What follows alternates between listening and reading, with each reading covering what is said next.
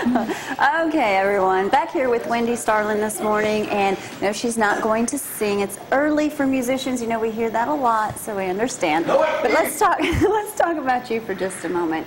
What is the? I know that your music has changed a little bit. You can Google her and find out some information, see some older music videos. There's some beautiful, beautiful photos that you can see as well. But how is it like when you go on photo shoots like this? It's amazing. I'm actually, my next campaign is going to be with Rock and Roll People. Their new fall campaign, so I'm excited about that. And yeah, it's an amazing experience because, you know, artists' relationship with brands more than ever is so important because the music industry is changing in such a huge way. And now brands really want to get involved with the artist's career, and I've been able to collaborate with Pink Pump and P2, which has been an incredible experience. Actually, what I'm wearing right now. I wanted to tell you that jacket you have on is absolutely stunning. Thank you. Is that? That is Pink Pump.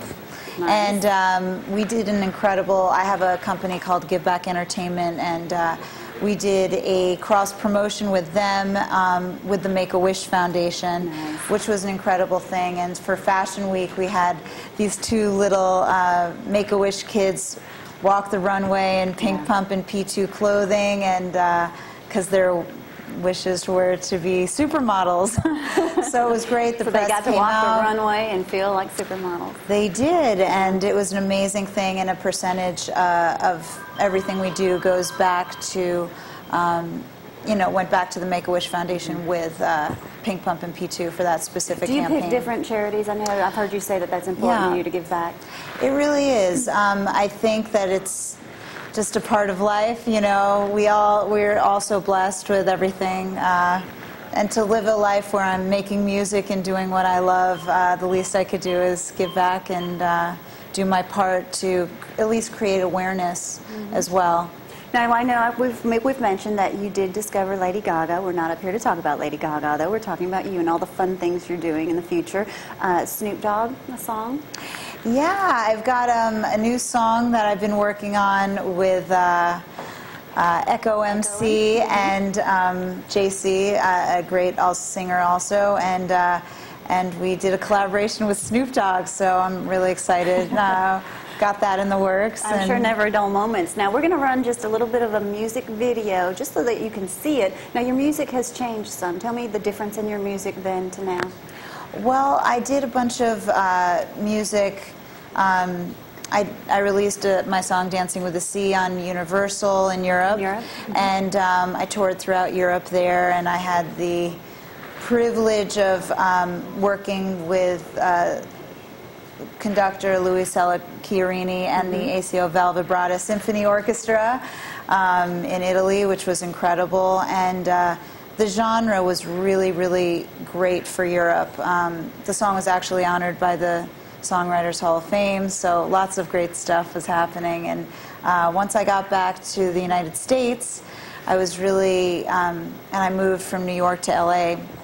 I bet that was a big change. It was a huge change. It was a huge change, and it's funny because all of the, you know, the sounds and the noise from, you know, the cars and the bustle from New York City made me want to create much more soothing music. And then once I got out into Los Angeles, there's all this space and palm trees and sunshine and awesome weather. Yeah, but because there was a lot more quiet, it made me want to fill up the space more with.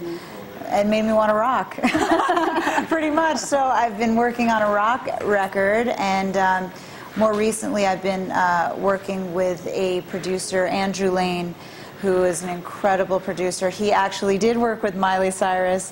Miley Cyrus has been the big topic today. Apparently. She knows how to get the buzz going. And you know, he did High School Musical, and he's just an incredible talent.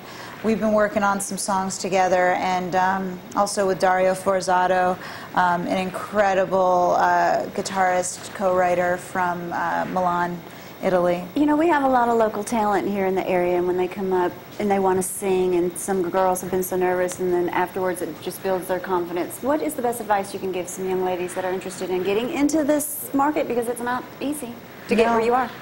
It's not easy. It takes so many different elements. The first thing it takes are great songs. I mean, you can have a crappy voice and a great song and go to #1, but if you've got a great voice and a mediocre song, you'll go down the tubes.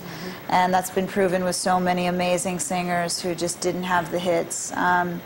So A, learn how to write a song, know your craft.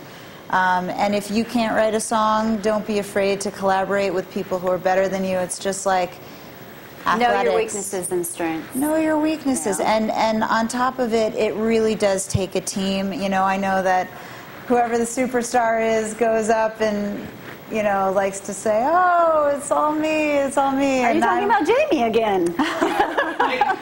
You know, Jamie, you know, you take all the credit, you don't give credit to your team.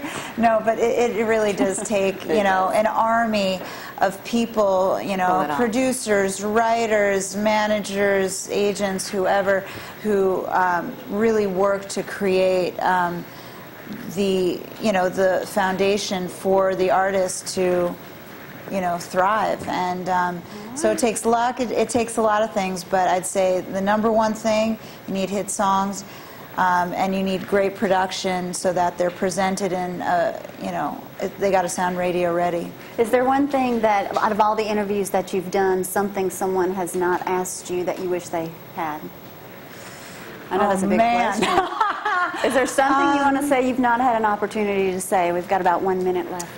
No pressure. It's live. No pressure. It's live. Welcome to my world. I would just, you know, I'd just like to say that, you know, if you have the opportunity to really pursue your dream, that is the most important thing, is taking a swing up at the plate.